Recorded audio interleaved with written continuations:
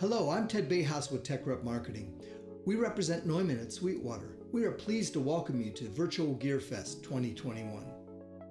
Today we are talking about Neumann's new MA1 monitor alignment software for its KH series monitors. Working with the Fraunhofer Institute, Neumann developed this software to calibrate your monitors for your specific room using an optimized neutral response curve. The software measures your room using the MA1 calibrated mic and creates a corrected response curve and time aligns your monitors. The result is a much clearer, more detailed monitoring system, a system you can count on to give you accurate results every time. The software works with the KH80 DSP monitors for a simple stereo system. That's what I have here in my studio. With the KH750 sub, you can calibrate the system with any of the analog Neumann monitors for a 2.1 or larger system. All of the DSP measurements and calibration information is stored in the subwoofer. This means owners of the KH120, KH310, and KH410 can have this capability by simply adding the KH750 DSP sub, the MA1, and the software. So let's take a quick look on how easy it is to get this system up and running and see what wonderful results it delivers. The first step is to download the software from the Neumann.com website. It works on both Macintosh and Windows-based machines. The operation is the same for both. Once you have the software installed, it's now time to get everything ready for the calibration. First, you need to measure the distance between your monitors and your listening position, forming an isosceles triangle.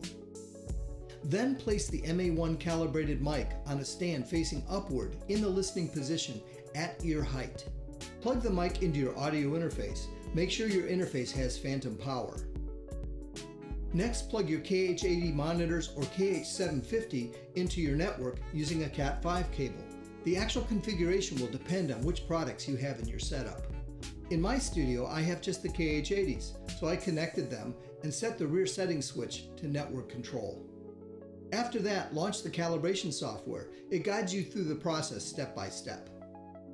This first screen asks you to specify the network the speakers or the sub is connected to. It will then ask you to check your system setup and make sure everything is ready. This next screen asks you to specify your interface and input the microphone is connected to.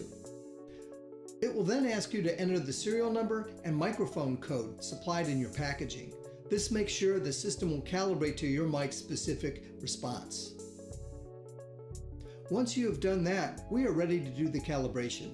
Make sure you keep your tape measure handy. The software will ask you to move the microphone several times to do the measurement.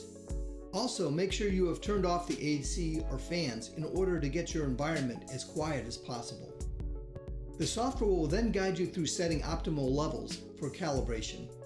After that, it will sweep the room from several points around the listening position.